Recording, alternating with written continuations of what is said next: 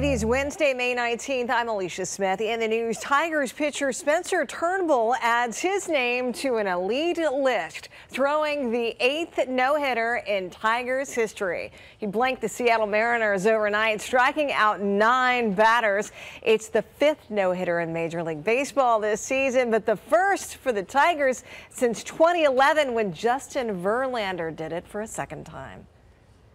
Ford Motor Company's in the driver's seat as it prepares to unveil the all-electric F-150 Lightning pickup truck. That'll be tonight at 9:30. President Biden got the chance to drive it during his visit to Dearborn yesterday. Now a bill in the U.S. House would help install 500,000 new public charging outlets for electric vehicles across the U.S.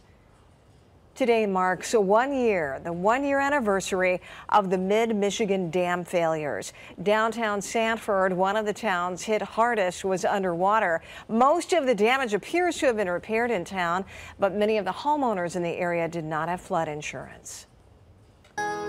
A high of 82 degrees this afternoon, a 30% chance of an isolated shower, possibly weak thunderstorm between about 2 p.m. and 9 p.m., basically until the sun goes down. 63 tonight, and then mid-80s tomorrow. We crank up the heat this weekend. Friday, Saturday, and Sunday will all be close to 90 degrees.